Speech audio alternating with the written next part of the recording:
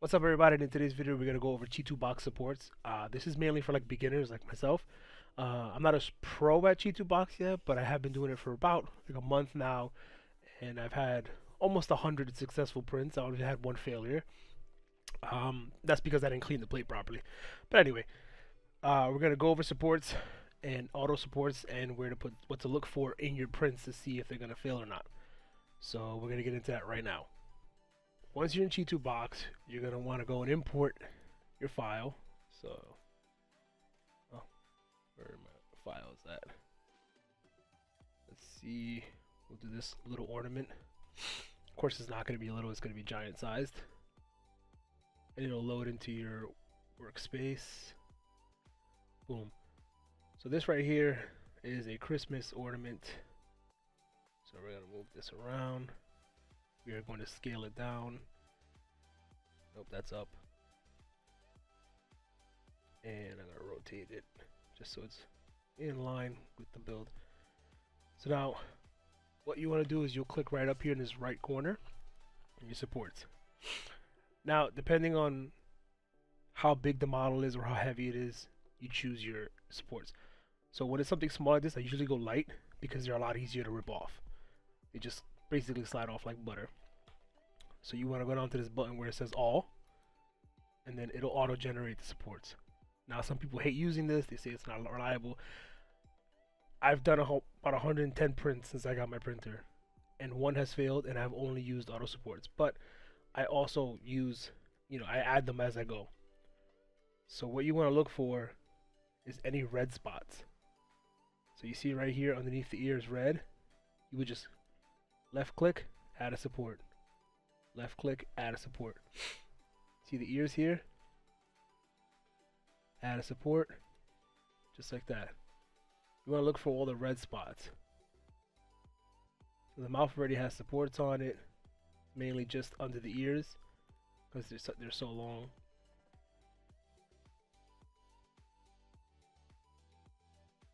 And that's like the first step of doing it.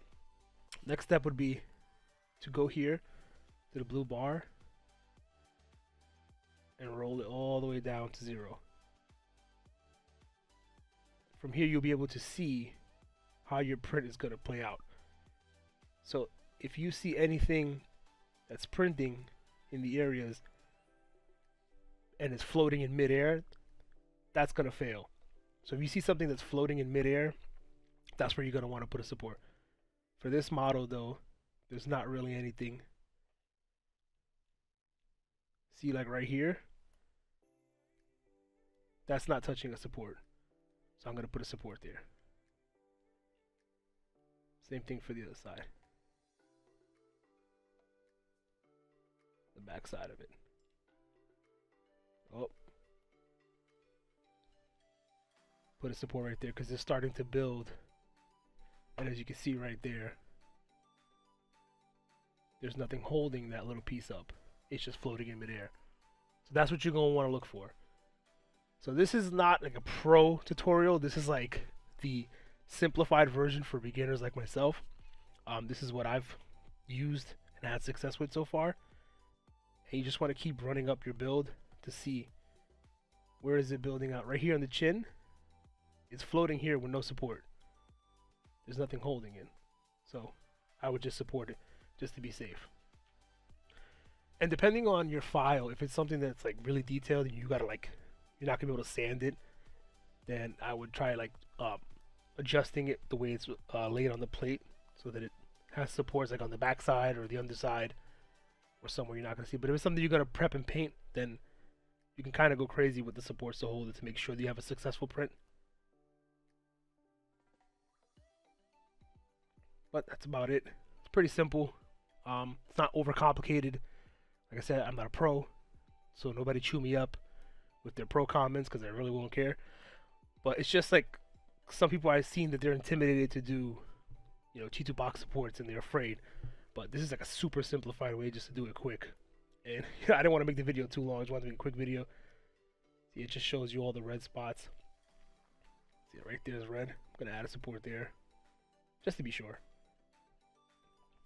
Now this file I printed it like 15 times already, so I know it's gonna work.